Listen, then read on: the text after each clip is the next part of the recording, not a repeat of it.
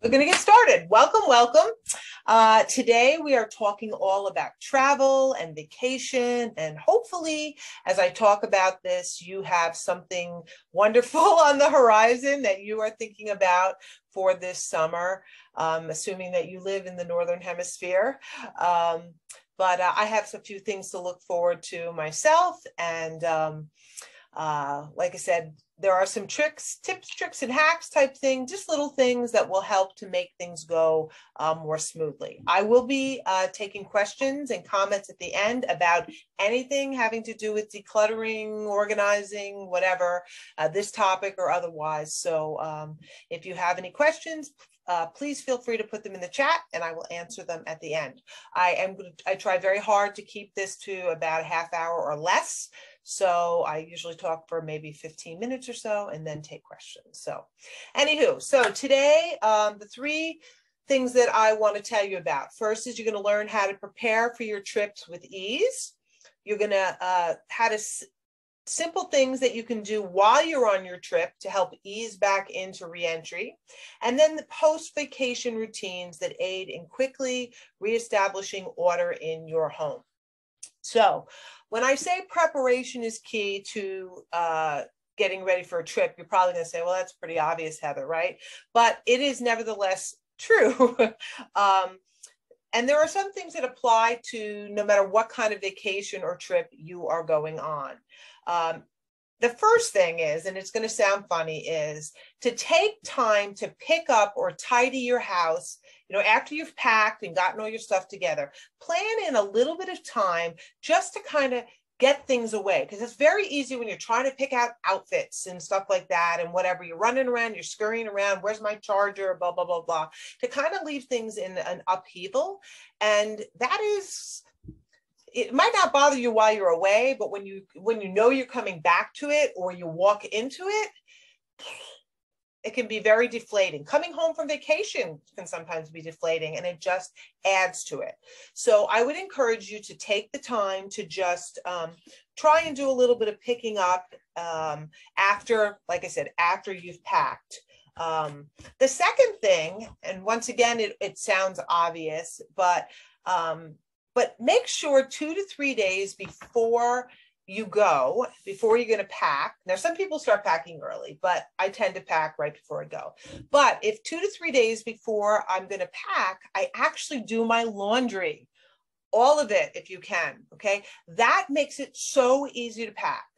It's just a matter of finding things then. It's not a matter of like, oh my goodness, my only pair of whatevers are dirty and I don't have enough shorts to bring or blah, blah, blah, blah, blah.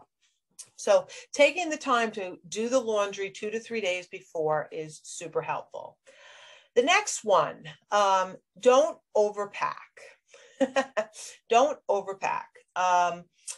Just like, you know, I was thinking about this. It's just like when you're making dinners. It's much easier if you've taken the time to just do a little bit of meal planning ahead of time. So take the time to think about what you are going to be doing on your trip. Like, and you can say, well, I'm going to do like, how many nights are you going to go out to dinner? How many nights do you need to get something fancy? You know, how many times are you think you'll go swimming once or twice, or are you swimming every day? So you really need a bunch of suits and things like that. You know, whether you're going swimming, hiking, clubbing, eating out at a fancy place, working out, whatever it is. I mean, even working out, how much workout clothes do you need to bring? That type of thing.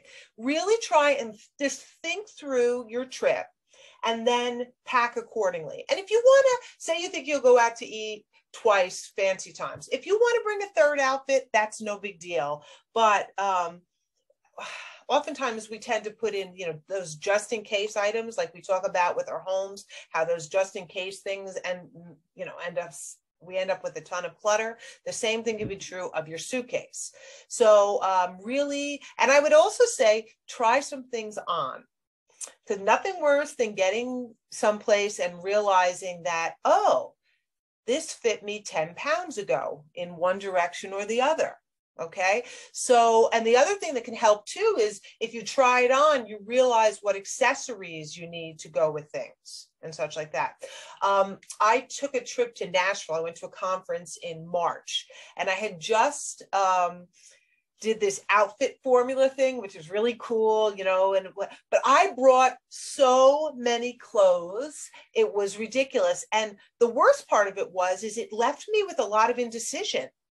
So before I get ready in the morning, I'm trying on 3 and 4 outfits, which is, I can't even tell you how out of character that is for me. So it would encourage you to try things on at home, make some decisions, figure out what you're going to do, and pack accordingly. You will save yourself time on both ends of the process. And then as far as accessories go, try and figure out, you know, like if you're getting dressed up, try and pick outfits where you could wear the same shoes, the same pair of shoes, or the jewelry would work for both of them, or, you know, the purse would work for both of them, that type of thing, just to cut down on the quantity of stuff that you are bringing with you. So far we have, you know, tidying up, you know, after you pack, making sure your laundry is done 2 to 3 days ahead of time so that it makes it easy to pack, and not overpacking. Really think it through. Now, if you want to really up level your pre-planning, you can make yourself a master packing list. It could just be things in general so that it gives you something to think about. You might look and see bathing suit and go, I'm not going swimming. But there's nothing worse than getting to the hotel someplace, wanting to go swimming and realize you didn't pack your suit. It's not exactly something that you can just walk down to. I guess you could if you were in the Caribbean or something like that, but you can't just go down to the little hotel store and buy yourself a bathing suit most of the time. And you're probably not going to be very happy with it if you could. So really, you know, if you want to really up level it, you could make yourself out a list, keep it on your phone, so that you can check it out when you're packing and things like that. So now, once you're on your trip, I like to pack 1 or 2 of those kitchen garbage bags. You know, at least in the U.S., they tend to be white. They are a great place to put your dirty clothes. Just to keep things separate, especially if you're going to be living out of your suitcase. And even if you're not, just if you're in a hotel room and you put everything away, you can stick it on the bottom of your closet, and, you know, just keep putting the dirty clothes in there, and that is helpful. If you happen to be at a place where, like, I go up to Vermont to my parents' summer home, and they have a washer and dryer there. I have, over the years, more and more, tried to just do a load or 2 of laundry so that I'm coming back with clean clothes. That is something that is very helpful. Obviously, I don't suggest doing that if you're in a hotel. I think that that would be a waste of time for your vacation. But, you know, at my parents', it's no big deal. It doesn't stop us from doing going down to the lake or anything like that. You can do it in those moments in between. And as far as your dirty clothes and such, if you have multiple suitcases, say there's more than one person with you and whatever, like say when my husband and I go away, we will oftentimes take one of the suitcases and fill that with the dirty, and then the other one with as much of the clean and the toiletries and that kind of stuff. And then if it overflows, we take that, you know, that garbage bag that we had for the dirty clothes and put it in with the other. It just keeps it separate. It keeps you from getting home and then having to take everything out of your bag and wash everything again. You know, why should you have to rewash clean things? Then finally, when you get home, it's interesting. I don't know if you're familiar with love languages. One of my husband's love languages is acts of service. So he likes it when I get up off my butt and help him with things and do things. And for many years, we would get home from a trip and I'd get involved with the mail, what came in the mail, what were the packages, you know what I'm saying? Like all these other things. So he likes to come home and unpack. So when I started doing this and getting off my butt and helping him, I discovered the magic of actually dealing with your stuff once you get home right away. Because if you don't do it right away, in general, it tends to spread out.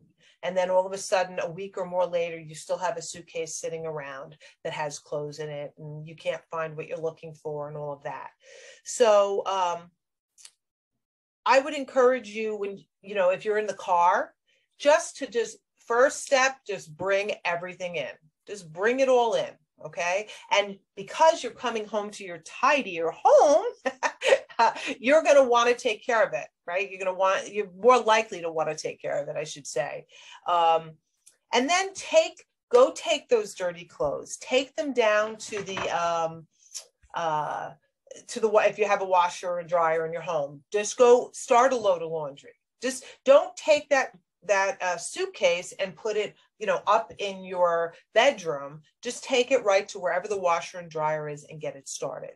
And then, of course, like I said, don't let the mail and stuff distract you and all of that. And then unpack. Just take the time to unpack. And really, in most cases, it's not going to take you much more than half hour, 45 minutes. Okay. And you are really saving yourself.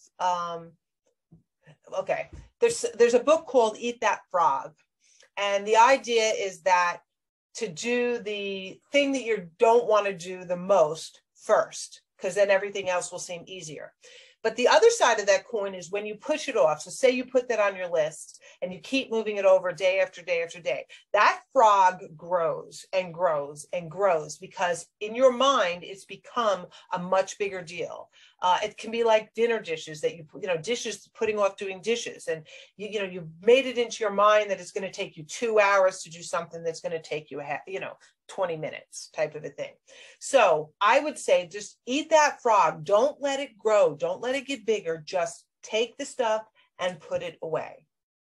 Another sort of like a side note to this is that we have discovered that, say, my husband's off for the week and, we're heading away on a Friday night, right? And we oftentimes used to come home, say, on that Sunday night, right before going to work, having to go to work or starting our schedules the next day. We have found it helpful to actually come back that one day earlier so that we have that day to sort of reacclimate ourselves, take care of anything, really get ourselves back to even status quo before everything begins. I know for people who are, huge vacationers and stuff like that, if they're going to exotic places and all that, the temptation can be to squeeze every little minute out of it. But I would say I would encourage you to think about, at the very least, maybe coming home Sunday morning and not Sunday night, that type of a thing, just to make it your re-entry easier. So I've given you a lot to think about and such in a quick bit of time there. I wonder if you have any questions for me, any comments, or any tips that you have. I have tips. I'm a master traveler. Ooh. I used to live out of a suitcase pretty much every week for 10, 15, 20 years. So I've learned a lot about all the things you just mentioned, and I'd like to give a few additional tips. Sure, absolutely. I certainly would say that some of the key ones that you mentioned, the master list, once you've got that master list, what I tended to do is there would be a section which is like always has to come with me. In my case, laptop, chargers, my hygiene, my shampoo, soap, whatever. Those things, wherever I'm going, whether at holiday or corporate, that would always need to be there. Okay. So I already know, tick off the list, and I know that's my section. It doesn't change. That's all coming with me. My hairdryer, whatever it is, right? Okay. And then I would do. I'm anal enough to make the full list of what I'm going to wear each day, depending on what I'm doing, with a few extras because the weather, or I spilled something on a white top, whatever, stuff happens. So fine. Right. However, I want to add a couple of things to your wonderful tips.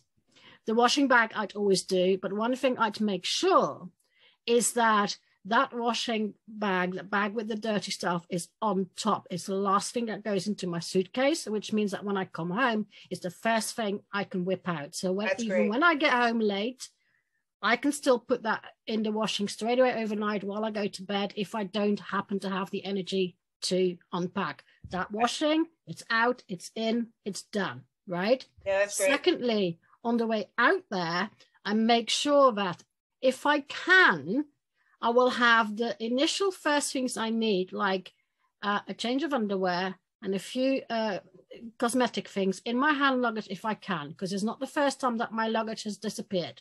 And then you're there and you're stuck and you haven't even got a toothbrush, okay? Yeah. So if possible, I do that.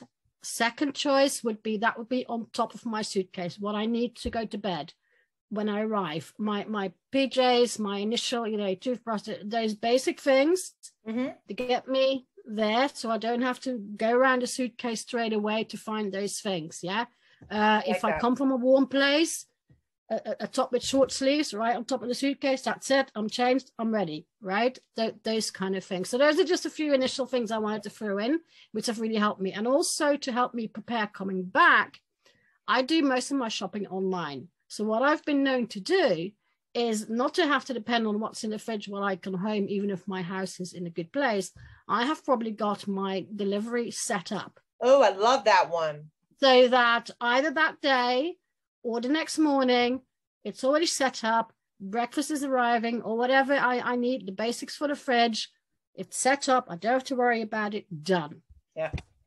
Yeah. There you go. One thing that we used to do when we did long road trips with my kids and we were stopping along the way, is we would make separate bags for we're overnighting there. So all the PJs, all the toiletries, all that, so that we didn't have to bring in, I had 4 kids and me, and we all had a bag. Everybody didn't have to bring their bag in, whatever. We just had it to, we knew to bring that one bag in.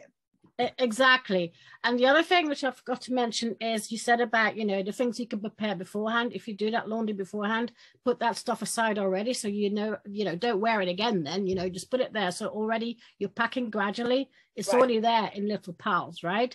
For your shampoos and things, similarly, a couple of days beforehand, transfer some stuff into smaller containers. So again, that's already ready. You don't have to worry about that. I mean, I used to have doubles of everything because I was traveling so much. Fine. Yeah, I do doubles too. But if you're occasionally traveling, just even part of your getting ready routine, get those little, smaller bottles, so you don't have to take a big bottle.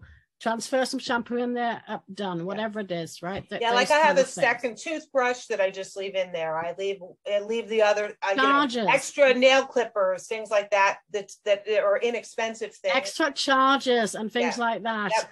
I just used to have a because the tech these days that you need, chargers and wires. If I can get this to come over here, I'll show you. I have one of these blocks and I use it at home.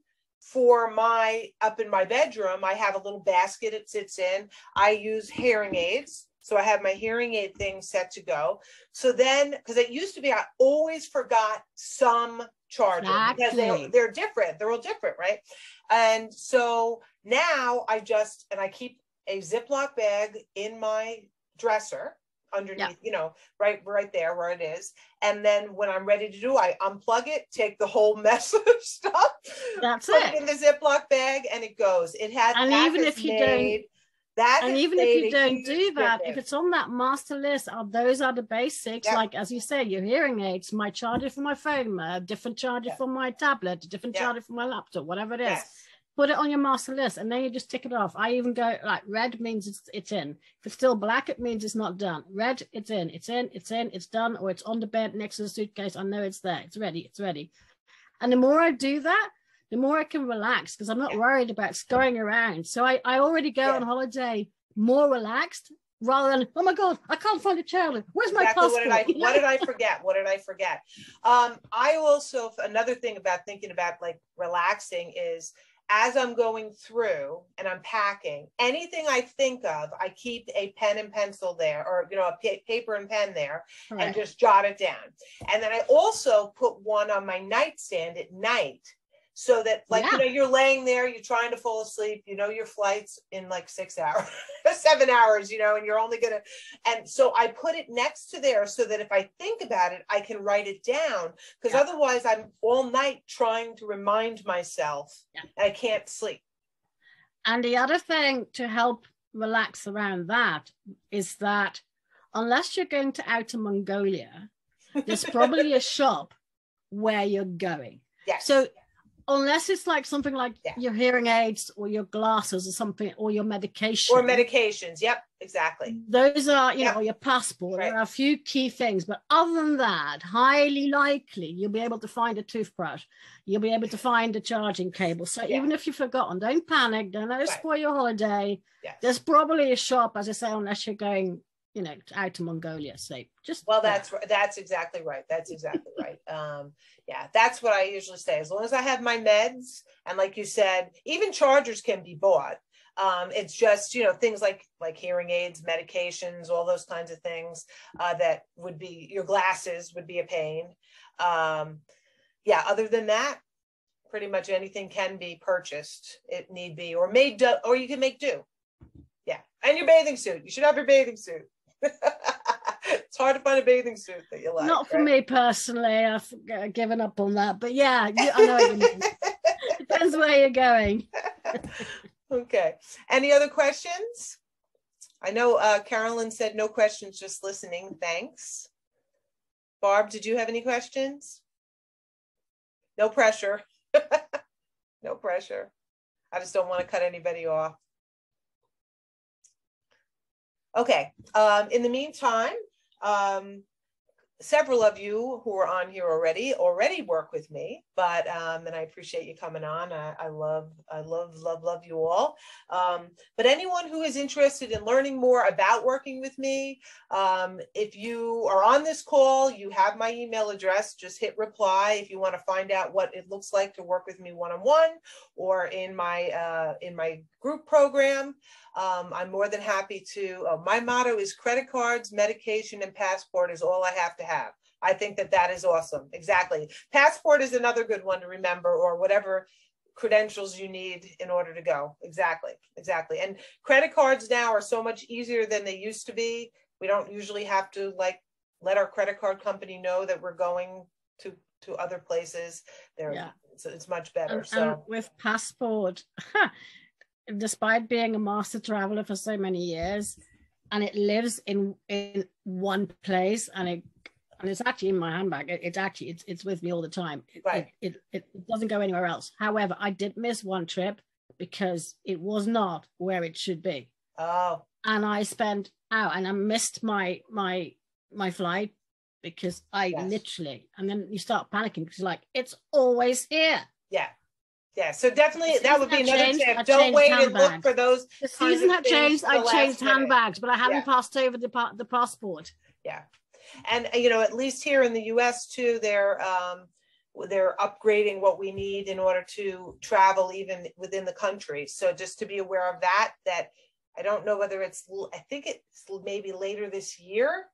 That they're going to put in, or next year they're putting into enhanced licenses and things like that, where we so that you need to, or you can use your passport.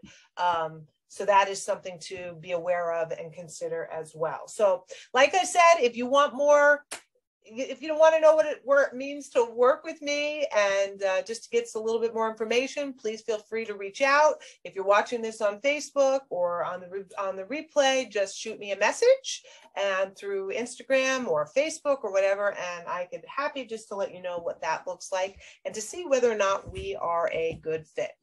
So I will be sending out a link to the replay of this if you want to watch it again, or if it's someone you would like to share it with. So anyway, any more questions before we wrap up? We're almost at the half-hour mark. We're all good? Okie doke. Have a great night, ladies, and love you. Bye.